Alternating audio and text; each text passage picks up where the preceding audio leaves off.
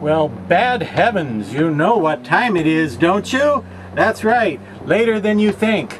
It's also time for the Mask Fan Attic, where we look for interesting old Halloween masks. Welcome back to the attic, fellow mask fanatics. I keep hoping you'll come and clean this mess up for me one of these days, but so far you haven't. Well, maybe if I show you enough masks, eventually it'll soften your heart to the extent that you'll want to come and help clean this attic up.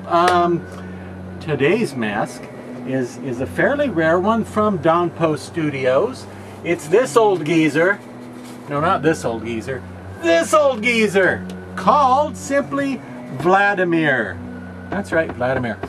Now, Vladimir was sculpted by one of Post's best known and loved and most successful and most talented mask artists, Rob Tharp, in 2007. But I don't think old Vladimir made it into a Dawn Post catalog and officially went into full production until around the 2009 season. So he was in production for a little while there, like through 2009 and 10, 8, 9, 10, that period. And then that was it. So there aren't a ton of these around. As you can see, old Vladimir is just a creepy old man who sort of looks like he'd be telling you to get off his lawn. Kind of what he looks like to me anyway. I'm told Rob Tharp based this expression on pictures of himself. He you know, took selfies where he was going "Arr, arr," and trying to make scary, ugly, grimacing faces to get a good idea of how to make a creepy old man expression on a creepy old man mask, and kind of use pictures of himself for this. Now, Vladimir, I don't know why he's called Vladimir. I guess Dawn Post Jr. himself came up with that name. He doesn't really look like my idea of a Vladimir, but maybe that's just me. To me, when I hear the name Vladimir, I think of somebody more like Dracula, or, you know, Vlad Tepes, Vlad the Impaler. But I don't know, maybe when you hear Vladimir, you think of Vladimir Putin of Russia. I don't know. Maybe Mr. Post felt like Vladimir would be a more popular name for a mask than Old Man Grumpus, which is probably what I would have called it. Now, as you can see, old Vladimir here has a nice neck bib in the front, but he's kind of short in the back. He's sort of an angle, cut at sort of an angle. The latex stops here, and then he has the bib in the front.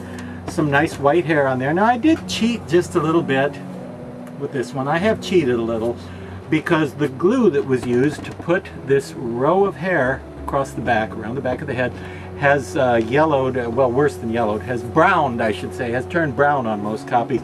So I put a little white paint along that line. I did cheat, and if you have a Vladimir, or if you buy one somewhere online, I suggest that you do the same. You just apply a little white paint along that line, and you're good to go. Now, the hair on the top, this little tuft here, can you see that? That's actually punched in. That's inserted, rooted hair, right there, inserted into the rubber. So that you're not going to have that problem there, but you're going to have the problem of the glue going brown on the hairline around the back and possibly on the eyebrows.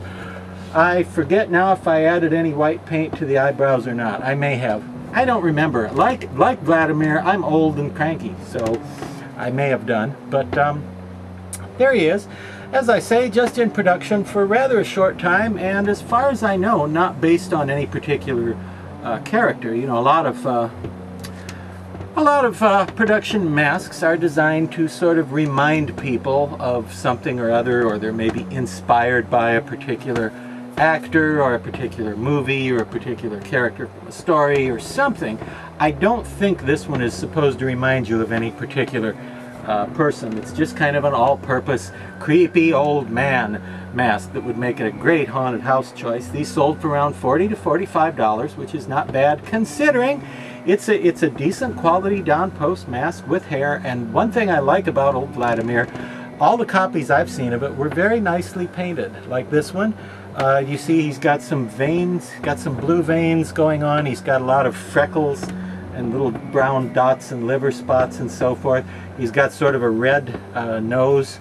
Maybe he's been drinking, maybe he's been outdoors on an Ohio night and he's cold and his nose is sort of red. He's got a little red and kind of bluish around the eyes. but very well painted, I think. I really like the paint job on this one. It reminds me of the glory days of Don Post Studios. It kind of looks like something that they would have come out with back in the late 70s or early 80s, maybe. Definitely 80s, certainly from the 1980s, but actually didn't come along until much later, as I have previously divulged. But anyway, that's your mask pick for this week. If you like creepy old men, well, obviously you do, or you wouldn't watch The Masked Fan Attic every week. But if you like creepy old man masks, go look online and see if you can find yourself a Vladimir to scare the kids off your lawn at Halloween. And until next time, remember...